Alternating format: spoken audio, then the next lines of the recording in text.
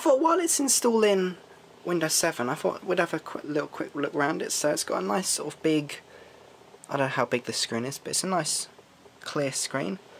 It's got a start button there that lights up blue, because everything lights up blue nowadays for some reason. It's got, I'm not quite sure why everything lights up blue. You've got two USB ports. There's one here, which is the key, I've got the keyboard plugged in, and another one here.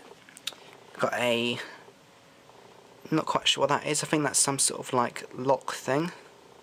A couple of logos.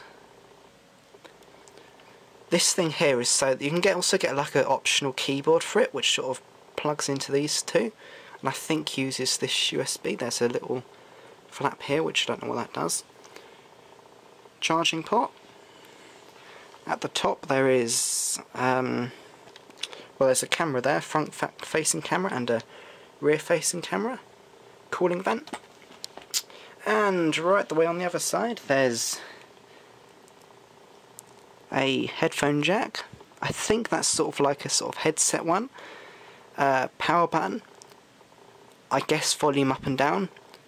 I think that's an intake, air intake.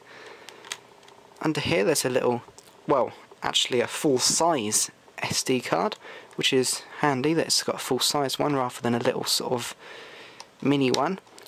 And it's got a full-size HDMI, so you can, so you can actually plug this straight into your television, and it would, yeah, you don't need any sort of adapter or anything. That is very cool, and we're at 30%, so hopefully this won't take too long.